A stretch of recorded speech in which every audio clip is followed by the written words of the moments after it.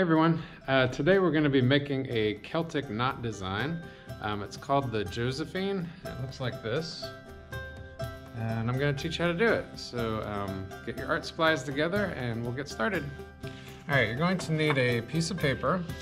We're going to need a ruler, need a pencil, you're going to need an eraser eventually. Also, this is called a blending stick. I'm going to show you how to use this to work on your Celtic knot. You also need a Sharpie and a square piece of paper. This paper is 3 inches by 3 inches. So we're going to use that. Alright, first thing you want to do is across the top of your paper is draw a very light line. So we're going to be drawing some guidelines, and you'll want to draw them very lightly because we're going to erase them later. Alright, so we're going to just lightly draw a line across the paper. Hopefully y'all can see that. Right there, just very lightly. Then you're going to take your square piece of paper and we're going to trace around the other 3 sides of the square with your pencil.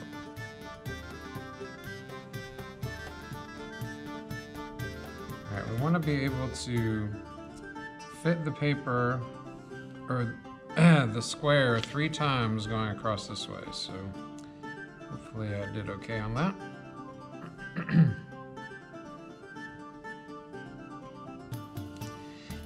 Okay, I'm kind of doing these dark so that you can see them, but you'll want to try to do them very lightly because we're going to erase a lot of it after we're all done.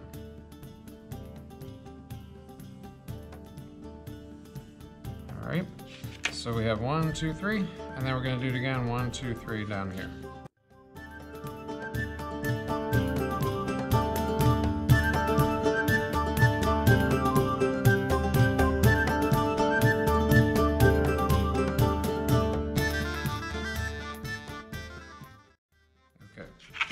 So we're going to have 6 squares.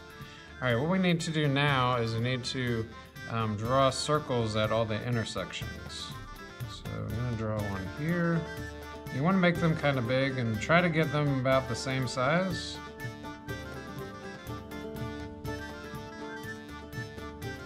Alright, we're going to go down here. Up here. Alright, once we have that, then what we're going to do is we're going to draw circles inside the middle of each square. Alright, so I'm going to draw, you kind of have to guess where you think the middle is, and then draw a circle there. Alright, you want to draw them about the same size as all your other circles.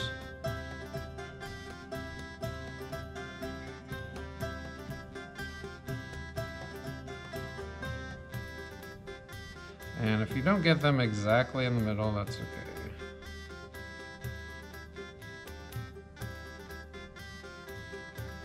Alright, so just like that, we're not going to do the corners, we'll just leave those alone. Okay? Alright, so that gets all the circles. Now, what we want to do, and you can do this with a ruler, or you can just freehand it. I'm going to freehand it, but you could use a ruler if you want to do this. So we're going to draw lines that touch the edge of the circle right here. So we're going to start in the middle, and you're just going to draw a straight line that connects the top of the circles right here. Alright, and then you're going to do this over here. Right to the edge of the circle there. You don't want to draw it in the middle of the circle, but just right along the edge here.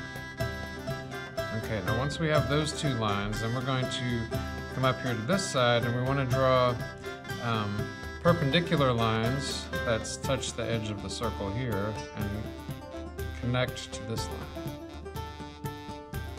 Watch here, I'm just going to draw this. Alright, and stop when it gets to the edge of the circle right there. Alright, then we're going to come over here, we're going to do the same thing. Right on the edge of the circle here.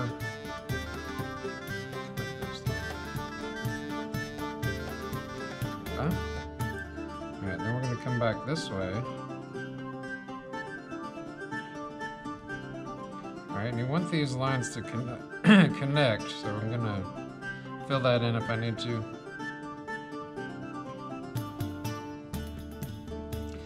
Okay, see here I didn't actually touch the circle, but that's okay. I was just trying to keep it straight. That circle might have been a little bit smaller than that one. Okay, I'm gonna do another one over here.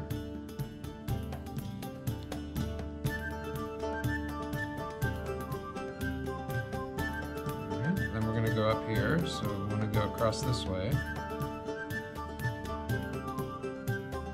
That connect right there. And then up here.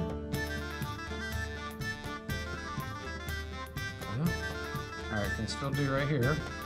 So we'll do one here. And it didn't quite touch there, but just so it looks like it's straight.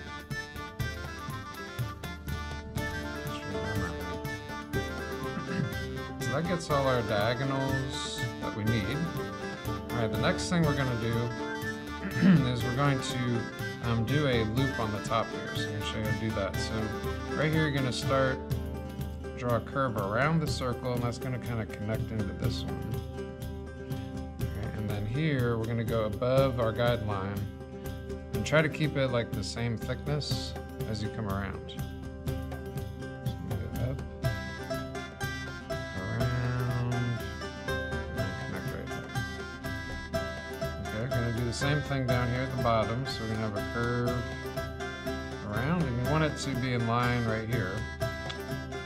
So let me fix that.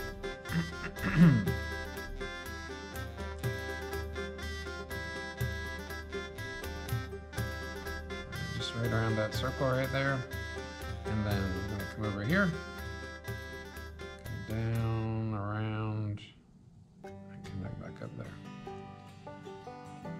Alright, so that gets the top and the bottom. Now we need to do the corners. So what we're going to do with that, so we're going to start right here. This line, of course, comes down right here. So you notice we're trying to make it look like things are overlapping one another. But anyway, so right here, come down, and then we're going to go out to the corner right here. Right there. And then this one we're going to bring down to the corner. Right there. And then right here we're going to go around the circle. Like that. Okay, we're going to do the same thing here. Straight across. Out to the corner. Here, out to the corner. You can go a little bit above that guideline, that'll be okay. Make it pointy on the end there.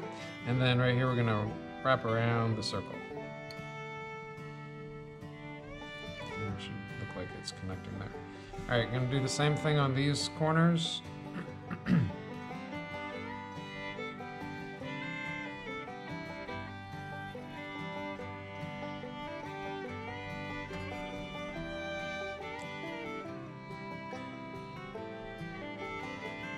And then last corner right here.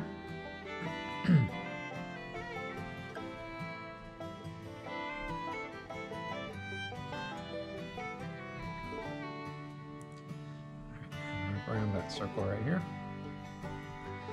Okay, so that's our whole knot.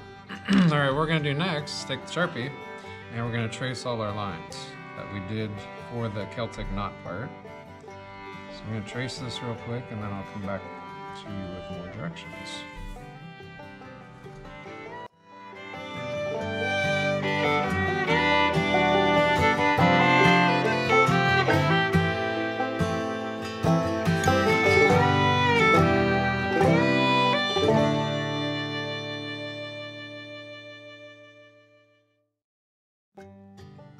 Okay, so I have it all traced now.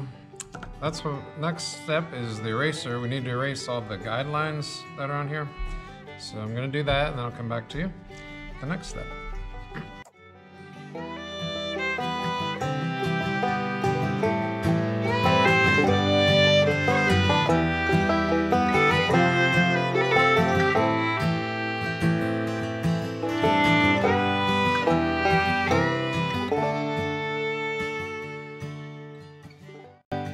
Around and erased all the lines.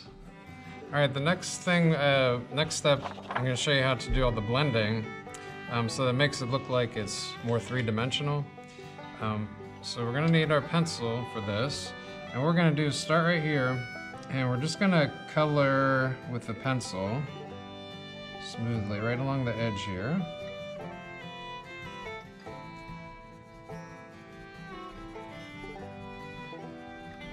All right, so everywhere like this is going under, so we're gonna color here. Then we're gonna come over here and color on this side.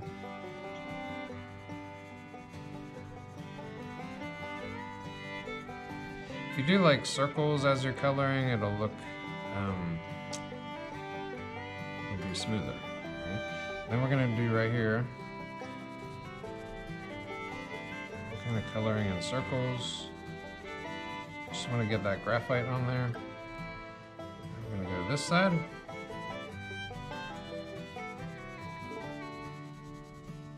Alright, then we're gonna come down here. So you want to do this everywhere it looks like a band is going underneath. So be up here as well.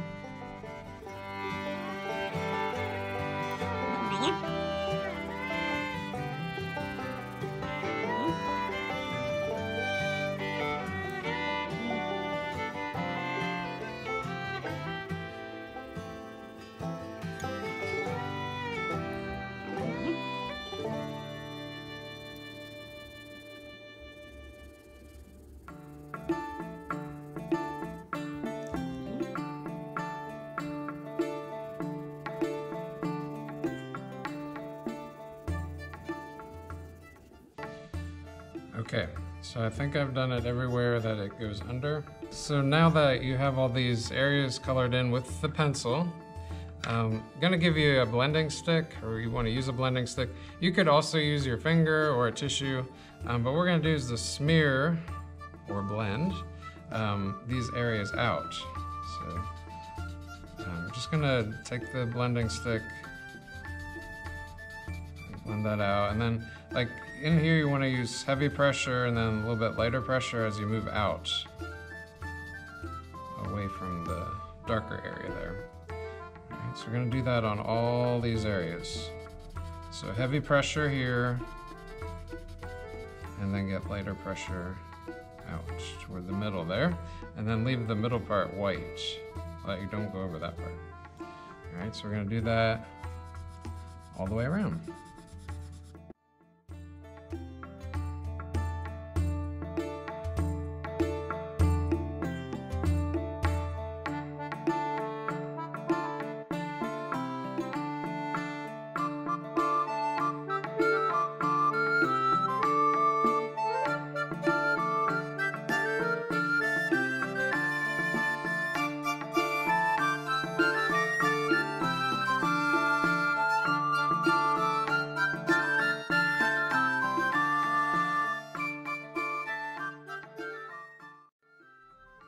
Alright, so I have it all blended now. What you might want to do is you can go back with the pencil if you wanted to darken it up a little bit, right along the edge here. Just color it a little bit darker.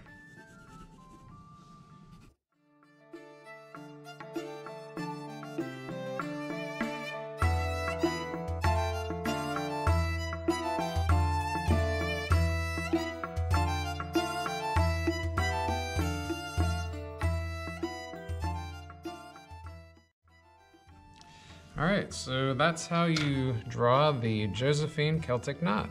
I hope you had fun with that, and show me your results. Alright.